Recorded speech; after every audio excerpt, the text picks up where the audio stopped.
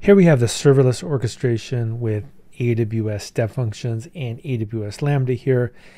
There are a couple of Lambda functions that I want to build as a distributed application. So essentially coordinate the orchestration of these, and I'm going to do it with a step function. So let's go ahead and take a look at how that would work.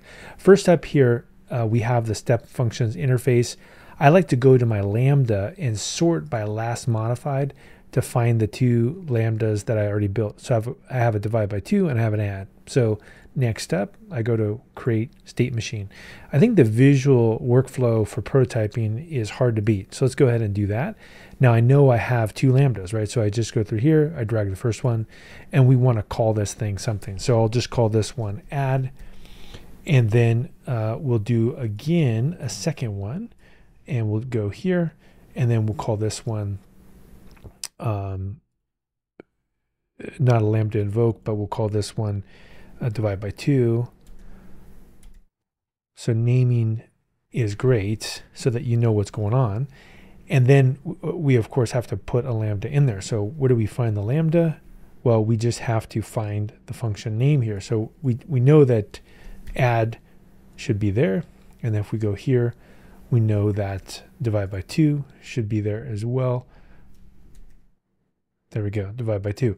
So really there's nothing that we need to do because we know that they can talk to each other because of the way they've been designed. And we can see that the state input is used as the payload. So let's go ahead and say next, and we can see all of the state here, which is kind of nice.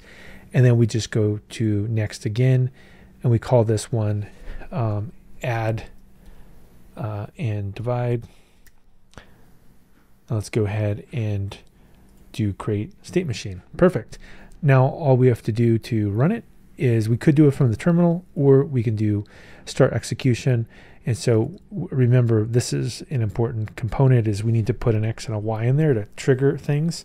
So we'll say X is 10, and then we'll do Y is 20. Once we've got that, we can start the execution, and then we can see it step by step. The input again is right here. Awesome. What is the output? There we go. This is exactly what I designed earlier. We have the total. Now let's look at the second step function. We look at the input.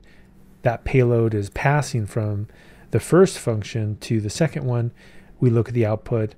There we go. So you can chain together or orchestrate however you want these Lambda functions and put them into step functions. But what's really powerful about this is the fact that you get this debugging and the reproducibility, and you actually can see exactly what's going in and out of systems that you build. So I think step functions in particular are some of the more powerful ways to really build next generation MLOps as well as data engineering workflows, especially if you're using efficient and powerful and safe languages that support modern compilation like Rust. And we were able to leverage these two existing functions quite easily and build an orchestration using AWS Step Functions.